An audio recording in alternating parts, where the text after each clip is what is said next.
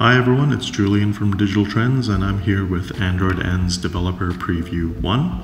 It was just released yesterday, and you can grab it online by manually flashing the system files onto your phone, your Nexus phone, or you can sign up to be an Android beta tester and you can grab it by an over-the-air update. So let's dive in and see what's new with Android N. So overall, when you look at the home screen, when you start up your device, you're not going to notice a big difference immediately. But the first major change comes in the form of the revamped notification drawer. So pulling it down once now brings you these quick settings here. So that was different. You couldn't see that there before, but now you have quick access to Wi-Fi, data, Bluetooth, whatever. That's up there, and also you can see that the notifications themselves look different. They run edge to edge, they're not as rounded as they once were, and they don't have a space sort of separating each notification. Also, you can see here that quick reply is now a function that you can sort of immediately reply to without losing the conversation. Before in quick reply, you had to sort of press reply and it would sort of hide the message so you couldn't see what you were responding to. But now when you press reply, there's a nice little animation and you can immediately say respond back from the notification itself.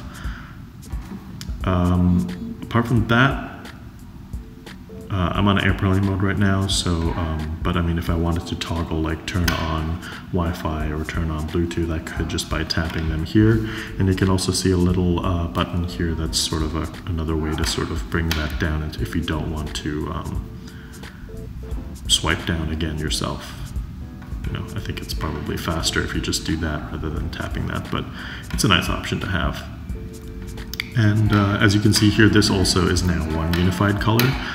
It's not separated by any different shades, and it's sort of it has a much cleaner look to it. And you can see here that there's an edit button here where you can sort of change the quick tiles if you want. If you want to add data saver here, just press and hold it and sort of move it in there. You can move this all. You could even bring all this down to hide them if you want. If you want to have like nothing in your notification drawer, but swiping right will give you access to those extra tiles.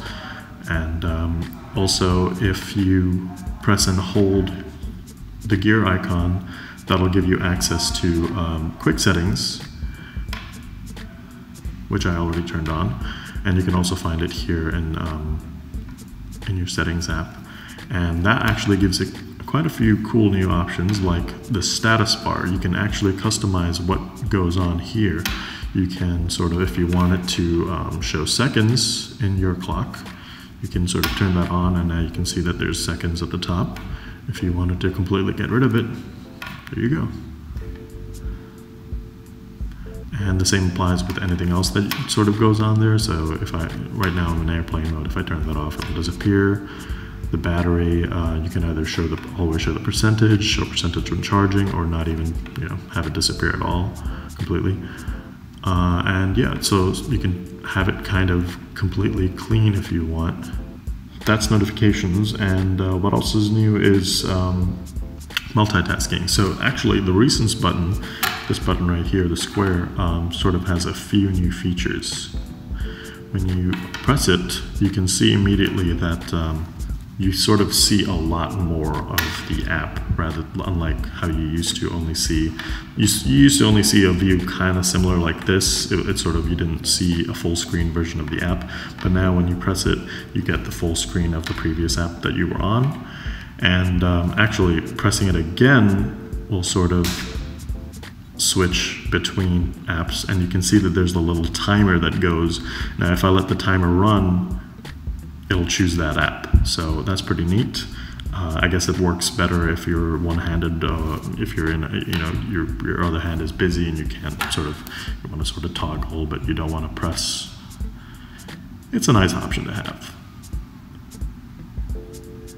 Yeah, so pressing that will also, going into recents will also help you get into multitasking mode, or rather, say if I'm in say if I'm in an app like Phoenix, the Twitter client app, I can press and hold recents button, and that will sort of bring up multitasking mode. So you see the first app that I was in is sort of moved to the top, and the second app, if I wanted to put, say, Google Translate, now I can sort of use both apps at the same time, and you can see here this slider in the middle sort of delineates which one you want to prioritize in terms of screen space.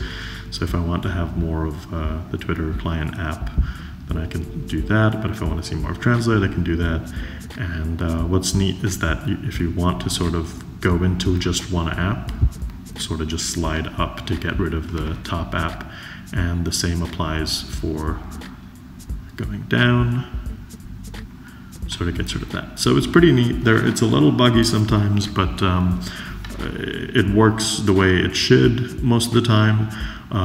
Unfortunately, it does say that you should note that it does say when you get into multitasking mode that some apps may not be compatible with split screen support, which means that developers sort of have to give that access to those apps. So most apps seem to work fine, in split screen mode, but of course they sort of have to activate it for their app so that it works flawlessly. But you can also press this button. You can see the button changed here when you go into multitasking mode, so you can also press it to sort of toggle between which app you want to choose, and then you can sort of pick. So otherwise it seems to work well, and it also works in landscape mode, which is important for tablets. And so that's multitasking.